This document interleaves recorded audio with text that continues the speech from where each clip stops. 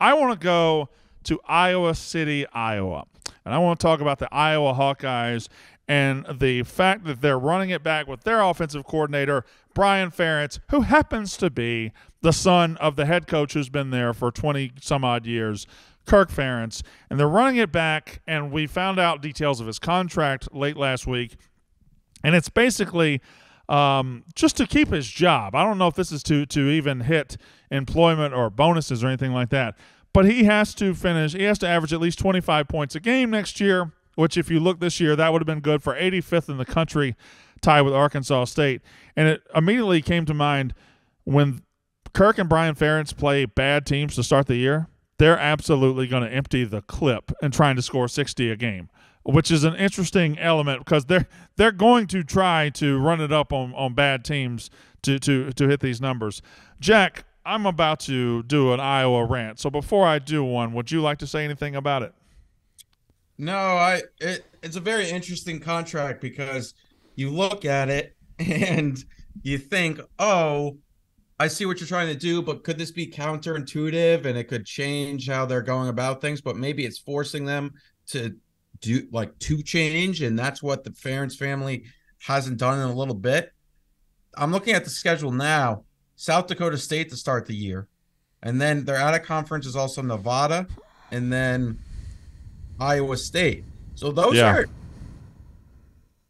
I feel like it's possible they doesn't get to 25, but yeah, I don't have direct takes on it, but it is going to be something that's interesting to track next year. All right, well, I have a take on it. Go ahead, Katie.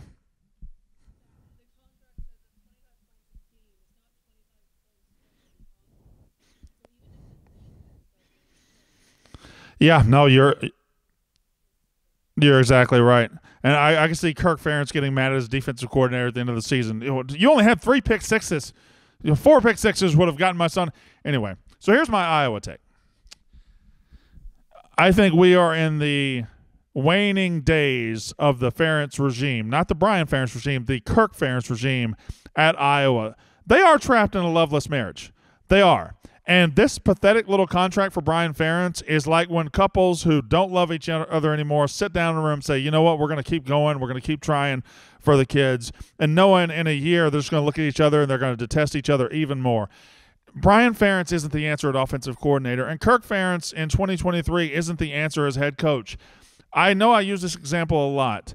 And Iowa fans, I know we have a history. I'm just spitting facts at you. I'm not coming from a place of bias. I'm just coming from a place of a college football fan that watches college football. You can't run the offense Iowa runs in 2023 and expect to be successful in football. You just can't do it. That's a fact. That is a fact. You've seen other defensive coaches like Kirby Smart, Nick Saban change everything they do offensively because it fits with the times. Kirk Ferentz hasn't done it. He still runs the 2 tight end model, the fullback, all that old stuff. Look at Wisconsin right now. They're moving into 2023, and Iowa still won't do it. It's just wild. If you look down at Fort Worth, Texas, they got in a loveless marriage with Gary Patterson. TCU got in a loveless marriage with Gary Patterson, and they broke ties. And a year later, they played for a national title. That is a very extreme example. But Kirk Ferentz doesn't play winning offensive football in 2023. His son doesn't play winning offensive football in 2023. Any contract you write up trying to get numbers for them to hit, and any coat of paint you put on it, like bringing in a quarterback from Michigan, it's just delaying the inevitable. It is time for Iowa to get serious about football in the modern days and move on past Kirk Ferentz. I'm sorry. I know he's been great there. He's been phenomenal there. They have so many NFL players. They've had so many great seasons. But look around. Look at what's happening. Look at how other offenses are faring. Look at Michigan, who used to be a boring offense, what they do now. Look at what Wisconsin's about to try to do. Look at what Georgia does offensively. If you want to be a good team, you can't just rely on one elite side of the ball and a couple of good tight ends. That doesn't work anymore. And the longer you look in the mirror and say, you know what, Kirk Ferentz is our guy, you just fall further and further behind. And Iowa is such a good program with a good resources and good everything. If they moved into the modern age, I think they would be a lot better for it. That's what I think anyway, Jack. No, I agree. I guess I want to give them one more year with Cade. How many one more years do you get? Look at it. Look at behind. Can you see behind Katie right now or no? Look who it is. Look at that. Fucking Alabama. You can tell it's the Alabama A. You can tell it's the Alabama A because it has the mullet.